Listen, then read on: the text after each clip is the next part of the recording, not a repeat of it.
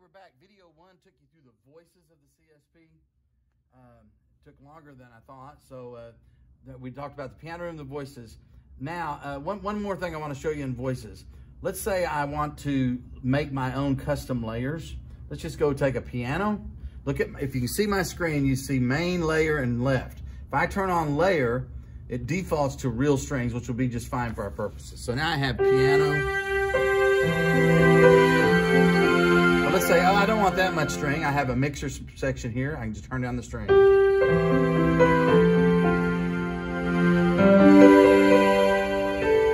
that awesome? Then if I want to add a left voice, you know, like there's a dot here that shows my split point. I can move that, see the dot moving. I can change that split point wherever I want.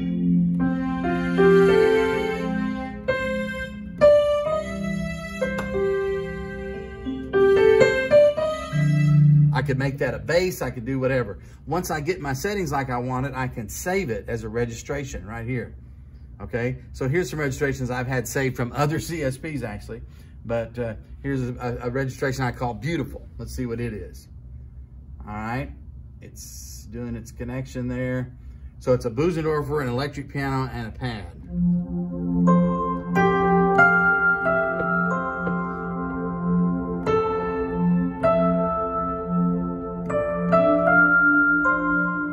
Reminds me of E.T.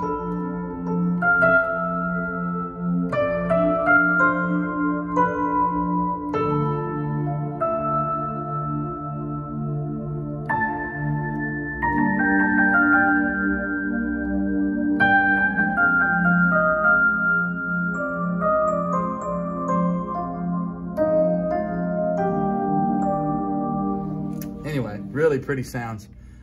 Okay, enough of that. I get so caught up in the voices. Okay, let's talk about styles. Let's go back to just the piano. Shut everything off. Just go to piano. I'm gonna go to CFX Grand, okay? Just so I have it.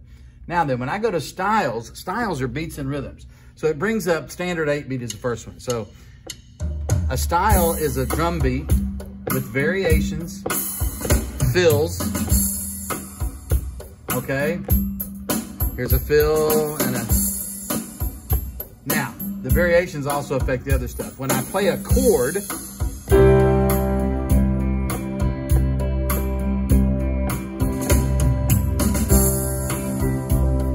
that's a slide variation, but you hear the fill.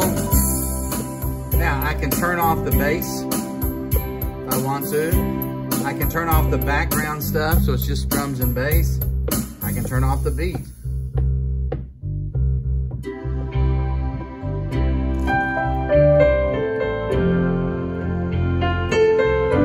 It's set up just to follow my chords, styles, that it follows you. It follows you, and there's variations. Look at this 6/8 ballad in the pop rock section. And the 12.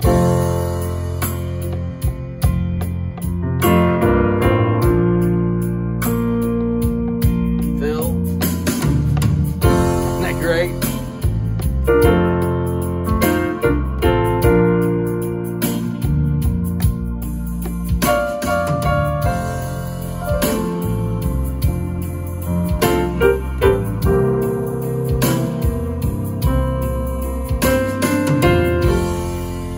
That's how style works. It just follows you. And I'm telling you, there's every kind of a style you can imagine. Pop and rock, soul, dance, country blues, standards and jazz, entertainment, Latin and world. So, you know, if you want a nice slow bossa.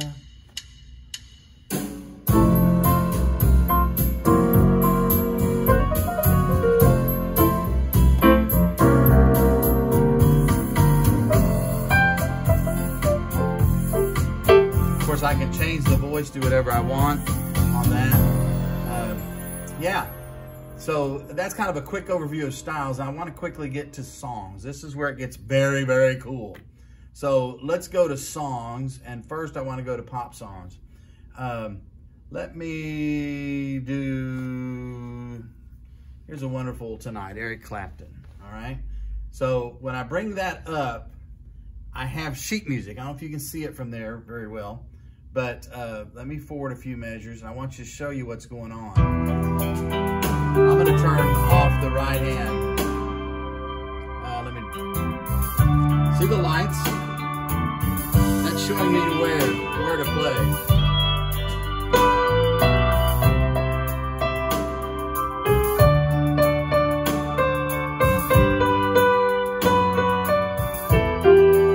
On the guide function, I have to get the notes exactly right.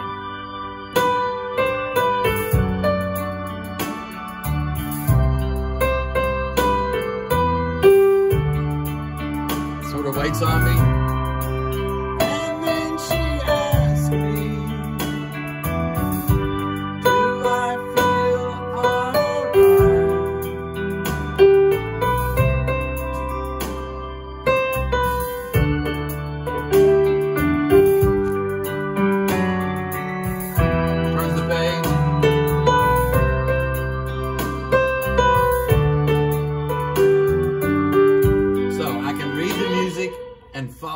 Follow the lights. And so very, very cool in that.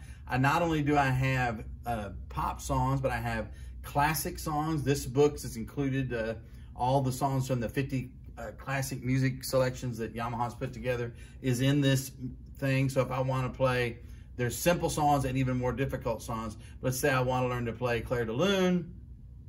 All right, I can bring it up. Let's say, well, I'm going to learn the left hand. So I'm going to turn off the left hand, turn on the guide function, and push go. It shows me the first two notes. Oh, I'm sorry. It plays the other hand. Follow the lights. Isn't that pretty?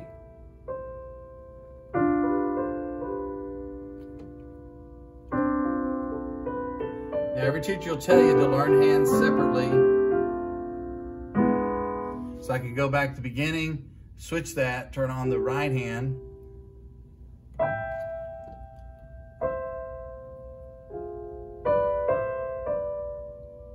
I'm reading the music or just following the lights.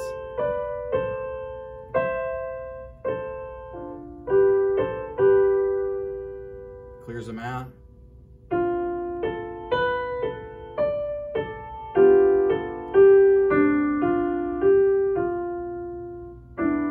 Really, really cool way to learn songs. There's another program called, here it is, Flowkey. You get 3 months of this when you buy a Clavinova. Flowkey is not a Yamaha thing, but Yamaha endorses them. It does similar with all kinds of great pop and rock songs, so and classical songs.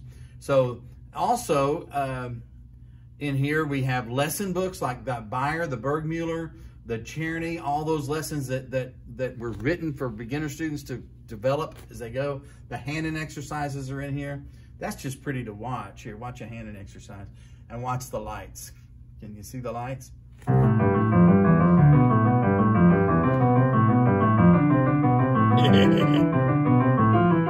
that nice? Okay. And obviously if you're playing it, if you made a mistake, it would stop and tell you. All right. Now, the last thing, or one more thing I want to show you is the music library. Music library is songs that you own in iTunes. And this uses a great, it used to be called Chord Tracker, but it's incorporated in this app. So let's go to a song here. Let's back up. I'll just use what I'm real familiar with. Here's a Josh Turner. Y'all know the song, I Want to Be Your Man. So this is an actual recording that I bought on iTunes. What this app does is it just analyzes, a good word for it, that song and made chords. So it also, on the CSP, puts it on the score. So now when I push play, you guessed it, it's gonna show me where to put my hands to play with.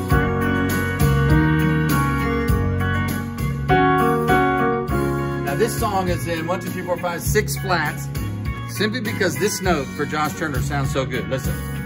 Maybe lock the door and turn the lights down. Okay, so that's the right key for Josh, but that is the wrong key for a piano player. So watch this. Transpose. I'm going to raise. Make Josh a little bit more of a tenor. I went up +1. Now my chords are now G, E minor, D, chords that make sense to me, even so a guitar player could play along with me. All right. Now, I'm playing more white keys. I can score it, see it on my score.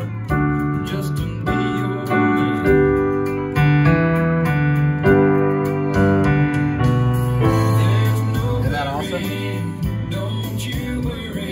All right.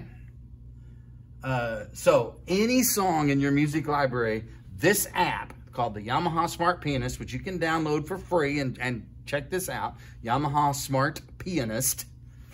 It will take any song in your iTunes library or your Google Music library, whatever. Can't be streaming, it has to be bought, right? It's not stuff you have to have bought it. And it will then convert it to a chord chart for you. Is that not super, super cool? So that's that. Of course, user songs are songs that I've recorded. I can plug a microphone into here and sing along. It does vocal harmony. One other thing, let me show you here. I've always have this, okay, I've still got him loaded. I always have this record button right here in the corner. So if I'm playing and I want to record it, I can do it. So let's say I've got my microphone plugged in, singing along. I can go in and suppress the melody. Almost make this a karaoke track. Hear that? How he's nearly gone. Let's go over what I have in mind. Lock the door and turn the lights down low. Let some music on soft and slow. You get the idea. So I can suppress the vocal. I can also, once I learn the song, completely abandon the original, go to an arrangement of that song. It's going to retain the tempo and the key. I'm going to go choose not a slow bossa, but let's go to country. And I'm just going to choose the first style that comes up, see how it sounds. So now the key is there. I'm going to transpose it again, put it back in G. Now this is a total style that kept the tempo, right? And it's playing the chords back. So I can be singing, I can push record it, all that stuff. The recordings are interesting because MIDI-wise and audio files, like CD quality, records to your iPad. And then you have to use what's called Dropbox to move them around. But you can send these recordings. I use this for my worship team. I'll record stuff and then send it out. So lots of cool things you can do. So I probably need to stop this here. This is the Yamaha CSP. There's two videos, one prior to this, mostly about voices, and then this one that showed some of the other features. Very cool instrument. Come down and see them. They start at $3,500 is all. Come on down.